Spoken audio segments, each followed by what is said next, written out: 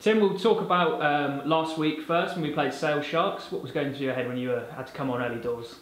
Yeah, well, obviously it was Nick's first game back from a bit of a long injury, so thought he'd get a bit more time, but obviously, unfortunately, got another injury, so I got another opportunity, which obviously I was excited to take, and luckily we got the win in the end.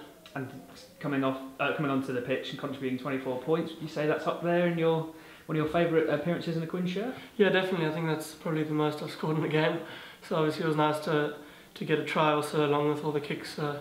Yeah, good Saturday for me. And the try must be up there for you, shouldn't it? Yeah, obviously I picked the ball up and just saw the white line ahead of me, so gave it my all and luckily got there before any defenders could. And the dive over the line, the tongue out, is that going to become a bit more of a signature Swiel celebration? Well, or? the reviews I got for that weren't so good because that tongue out face didn't look like a model. So next time maybe I'll just put it down. But I was quite excited to get the try, so I gave a little dive.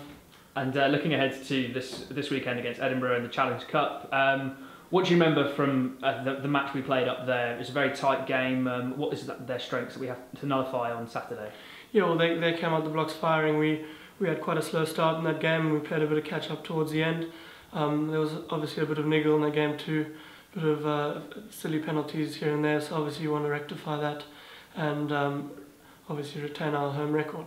And then looking ahead, because Stade Francais the following weekend, that'll be another road trip, but hopefully, Quins could have qualification sealed by then. Is that something that you're really looking to get done against Edinburgh, or is it, if it doesn't happen against Edinburgh, then we've got another chance instead? Yeah, well, obviously qualification is the major key in obviously this weekend's game. We want that to happen as soon as we can.